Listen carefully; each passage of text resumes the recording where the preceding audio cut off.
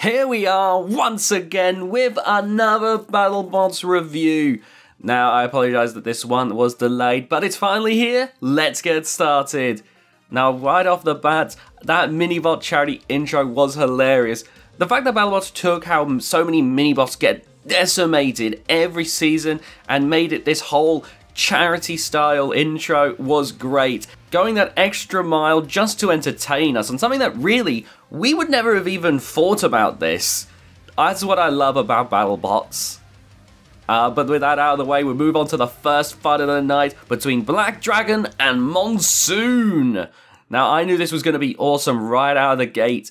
Between the ground clearance of Black Dragon and the reach of Monsoon, this could go either way. Now, Black Dragon was looking very good with two nice long wedgelets, which I knew was there to try and help them with getting under Monsoon, and I imagine also to help with the reach due to Monsoon coming down with an almighty spinning bar. Now, I mentioned that Bloodsport has a brilliant spinning bar itself, that Fit Key or whatever it was, but Monsoon looks like it's got an equatable spinning bar of its own. That thing looks like it could do some serious damage. Now, right out of the gate, there were some nice hits at first, which Black Dragon got the better of, but Monsoon kept working. Black Dragon weapon then started having some issues, and Monsoon went and ripped off one of their wedgelets and then got another big hit in. Then after taking another wedgelet out, they got a massive hit in. It really was looking bad for Black Dragon at this point. Monsoon was delivering some almighty shots and looked like they were closing in on the win. Black Dragon was still working though their drive was looking pretty rough. However, Monsoon's weapons seemed to have stopped working at this point. So then we got some massive hits from Black Dragon. Monsoon eventually, after getting stuck, they were counted out. Overall, I'd say this was a pretty solid opening fight, where it genuinely looked like it could have gone either way. If Monsoon's weapon hadn't have given up, they might have been able to take Black Dragon out. And in fact, later on in the episode, it looks like that would have been the case, as it looked like they were about to take out one of the motors of Black Dragon.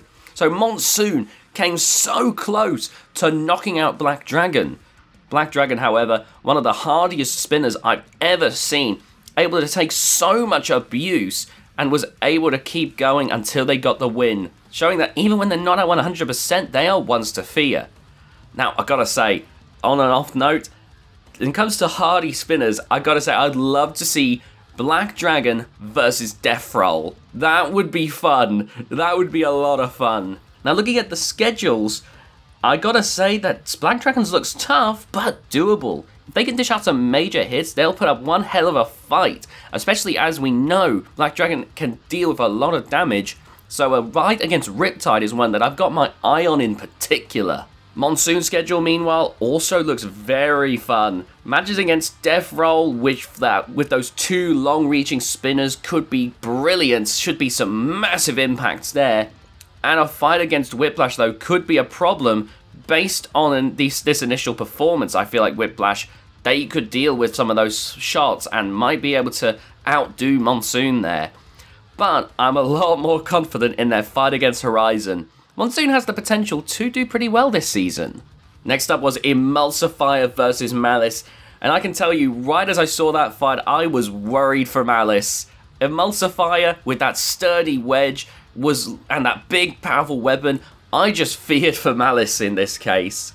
And Malice came out with those forks, Emulsifier came out same as it was before, and I felt those forks were going to be Malice's best chance here, as they would help to get under the robot. Starting off, there were some nice hits from Emulsifier, followed by a huge collision as they sent Malice flying once again, and then Malice got stuck on the pulverizer. Meanwhile, Emulsifier ended up upside down. Emulsifier ends up freeing Malice, but a loose piece of Malice's frame has them only barely moving, just barely avoiding being counted out. However, while I was focused on Malice being stuck on that bit of the frame that had been bent out of place by Emulsifier's almighty shot, it turned out Emulsifier had stopped moving at all. I gotta say, this was a shocking result. A bit disappointing as the fight stopped just as it was getting good, and had it continued, I think this could have been a very memorable fight. But I've got to give congrats to Malice for hanging on. as once again we see that durability and reliability can decide a fight. However, I gotta say, even though Emulsifier lost, it looked mean with the damage they did to the Frame of Malice. So far, we're seeing two mean vertical spinners come close to victory, then fall short to hardier robots. Next up, we had Overhaul versus Starchild, and I thought that Overhaul was done for. I mean, how are they going to grapple a robot like Starchild? Also, Chris, please don't make me sad by saying stuff like, what the heck is a Thwackbot? That was just depressing. We need more Thwackbots. Anyway, we get a promo video about Starchild where they bring up inspiration from robots like the Master, which is such a cool thing to see. It's nice to see that even nowadays, these old designs still inspire. On top of that, the Battlebots throughout the episode brings up Beetleweight events that inspired several teams, which again is extremely cool. They even brought up how Jason Marston was part of international competition. You know, I'm not going to mention Robot Wars by name, of course. But I love that Battlebots is willing to acknowledge the team's other ventures. It helps for people who maybe don't know what these teams have done. You know, some people only watch Battlebots. So to know that these people aren't rookies and know what they're doing and are more capable than you think, I think that is an extremely good way of going about things. Anyway, the buzzer sounds and immediately, I've got to say, we got a good lift from Overhaul. There was a lot of missed thwacks from Starchild. And then we got some more good lifts from Overhaul as Starchild just started flailing around. Eventually, Overhaul managed to hook the wheel and took Starchild into the screws. Overhaul then fully grabs Starchild and lifts him up in the air for a suplex, the force of which even tips them upside down, which was incredible. And once again, there was just a few more glancing blows from Starchild, but this fight easily was given by the judges to Overhaul. And I've got to say, I massively underestimated Overhaul this time. This has to have been Overhaul's best performance to date. An incredible display right there. Overall, I thought this was a surprisingly good fight. I don't know if it was the match of the night because I really wanted to see what Starchild was capable of, and I just didn't get that. But we're really getting to see grabbers and lifters come up to the forefront here and show that they still have a lot of fight in this game. Of course, vertical spinners are the meta of Battlebots. They're clearly the ones with the biggest advantage. But to see grabbers and lifters aren't going away quietly and are really going to give all these different robots a hard time, that's great fun to see. Now, Overhaul's schedule does look rough. Robots like Claw Viper seem way too fast and aggressive, and I was on about Verts. Cobalt is a robot where, if it doesn't go Overhaul's way, they might get split in half. Shredder Bro seems like their best chance as Shredder Bro doesn't have low ground clearance. Now, Starchild's schedule on the other hand, looks like a lot of fun. They're going up against less conventional designs, in my opinion, that could lead to some very fun fights. If they can get their driving in order, they might have a solid chance too, but we'll have to wait and see. Next up was Gruff versus Quantum, a fight that I was very curious to see how it would go. As Quantum we know is the big killing crusher, but Gruff is a brick. It endures so much punishment and could take control of the fight. And better yet, Adam Wrigley comes to join the commentary team. I'm so glad that they're sticking with this as a running theme. It's so fun to watch the builders weigh in on these robots that they're getting to watch fight. Now, Gruff comes down and it has some special attachments. On the sides, they've got these little bars, which I think were to try and stop the jaws from crushing down, as well as a lift bit on the front, which apparently was to hook the tooth of Quantum. Basically, they don't need to get underneath Quantum's wedge, they just need to get within the mouth and then lift up Quantum by the upper jaw. That was actually a very interesting strategy, and when I saw it, I thought, dang, if that works, Quantum's not going to stand a chance. Quantum, meanwhile, decided to go with this singular tooth, which I believe is slightly bigger, so I have to imagine they're doing this to get deeper into Gruff and get more damage. The match begins, and immediately Quantum gets around Gruff and bites in and starts pushing Gruff around so easily. They let go and then go in for some more, and Gruff already is struggling. The stuff on the side easily buckling under the crushing power, that didn't do a single thing. There was a nice lift, but they weren't able to make much of it as Quantum then puts them on the upper deck. Gruff's drive seems to be damaged, and it's clearly going downhill fast for this normally very durable robot. It seems that Gruff is only trying to avoid further damage at this point, as Quantum is super aggressive, going in for more bites and shoving them all around the battle box. Gruff is flailing around, begins to start smoking, and is struggling to do anything at this point. They break the arena, signing their panic it seems. Eventually the drive seems to completely go from Gruff, just before one final massive bite from Quantum really sinking its teeth in. Gruff, in a really rare situation, has been supremely badly damaged. Counted out, this was another incredible win for Quantum. I don't think I've seen Gruff this badly damaged even when it fought robots like Tombstone. This was a brilliantly fun match, if a little one-sided. For fans of Quantum like me, this was super fun to see, and another incredible display from them, and shows that it wasn't a fluke when they beat Shredderator so handily. Gruff sadly got nothing in, and for fans of Gruff, I could see this being a disappointing fight, but overall, I really enjoyed how tough they were throughout, keeping them going for way longer than you think they would have. Next up though was Kraken versus Beta. Kraken coming out with its new design. I'm sad to see Kraken lose its Crushers, to be honest, but I can understand why they've gone with the Hammer Sword design, and to give them credit, it still has a lot of that Kraken spirit in its appearance, so I can't be too hard on it. Beta, meanwhile, comes out with a different, almost reminiscent of 4 in its hammer. It's incredibly thin, and it looks like it would make it more trigger happy, but call me a psychic, but I could see that it was going to get badly damaged just right from the get-go. The match begins, and immediately you could see a difference in Beta's driving as they start swinging that hammer much more openly. This is what we've been waiting for from Beta. Beta, one of the most powerful hammers in Battlebots history, and we have been dying to get to see that power in use. The ground clearance goes back and forth. My guess is because neither of them have hinged wedgelets, so it actually is just down to just where the wedges are positioned at the time. We get a massive hit from Kraken, and Beta immediately seems like they're in major trouble as their mobility gets massively hindered. Kraken gets some nice hits on the weaker backside before Beta finally gets moving again, though they're clearly struggling for a bit. Kraken, however, also seems to be having some driving issues. I believe they had some issues. I believe the Team Kraken actually brought this up on their Instagram. Check out the teams, by the way. They actually go very in depth into some of these issues that they end up having with their robots, what goes right, what goes wrong. If you go on battlebots.com, you actually get a nice list of most, if not all, of their social medias. Do check that out. But they did have some issues, clearly, with their driving. There was some nice hits from both. There was some nice hits when then the spinner massively warped Beta's hammer. That thing looked so ridiculous. It was completely bent out of shape. And when I thought the hammer was out of commission, no, they kept firing the hammer. In fact, they were more trigger happy. They were firing that hammer like nothing else. That was going down like crazy. I love this comeback from Beta. It was very close. I thought Kraken had done enough, but the judges went for Beta.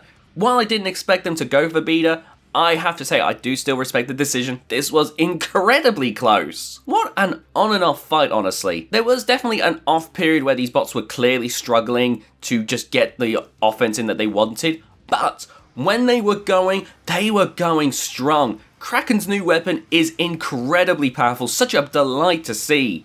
And Beta, far more aggressive. I have been begging for this. I think a lot of us have been begging for Beta to really get more aggressive, to get those good hits in, and my god, have they finally delivered. Thank you, Beta. Please keep it up. Now looking at the schedules, Kraken's looks challenging. A lot of robots that if they perform well, they could stand a solid chance against, but the tide could really turn on them if they don't. Their weapon power, in my opinion though, gives them a solid chance here, because that thing really does leave some massive shots on its opponents. Beta's schedule also looks quite tough, but it looks like a lot of fun. Could lead to some massive fights and some incredible wins that I think, due to the challenge, could help them get a shot of going further in the tournament. You know, say they beat robots like Bloodsport. I mean, given Bloodsport's track record, that could give Beta a very good reason to be allowed further into the tournament, so good luck to them. Next, we have the main event hype package. It's a really good hype package of two teams that are up against the odds. They both need to dust themselves off and pick up a win, but paradoxically, because they are both so proven to be such excellent teams, it makes it extremely difficult because, well, they're up against another extremely good robot. So, honestly, I was excited to see how that would go. However, first up, we had to have Shredded Bro versus Horizon. Oh dear. Now the match begins, and there's some very slow spin-ups to start off with. Some small bumps from Shredded Bro, a glancing blow from Horizon. The Horizon is clearly not getting much weapon speed in. Shredded Bro starts struggling with its drive. Horizon really does seem to be struggling as well. Shredded Bro then starts spinning that drum up as fast as it can, and you can really start to hear that death hum coming into play, but still struggling with the movement. Horizon is just not being aggressive, likely due to the weapon problems. And then, as they come close, a massive hit from Shredded Bro as we finally get to see the power of this drum spinner. Horizon, for a moment, looked like it was going to be stuck, but due to the special design, Horizon gets itself free. Which, honestly, that was a very clever case with the design as it is. Now, Shredded Bro gets another hit in, which pops Horizon on top of Shredded Bro, which normally wouldn't be a problem, but due to the drive issues, they ended up getting stuck. It ends up going to Shredded Bro, likely from that one major hit, giving them some very good damage points. Guys, this fight sucked. I hate to say it. I like to try and look at things positively. Like, even the lowliest robot, the robot that dies in one hit, I couldn't make that. I couldn't make Chrome fly. I don't like to be harsh because I know that these robots take so much time, so much effort. And this fight was bad. This fight was so bad. It was easily the worst fight of the season so far. Both robots were clearly plagued by some issues.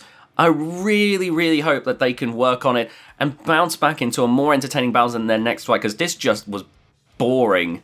Now, Shredded Bro's schedule is one that I think will really put them through their paces, each of which will really catch Shredded Bro out if they can't work out their drive by then, as all are extremely well-driven robots. Horizon's schedule, in my opinion, is insurmountable. They're up against some very powerful robots, so I think what they need to do is show some of the potential of this design and go out swinging. If they can leave a mark before their exit, I think that will still be a job well done, even if they go 0-4.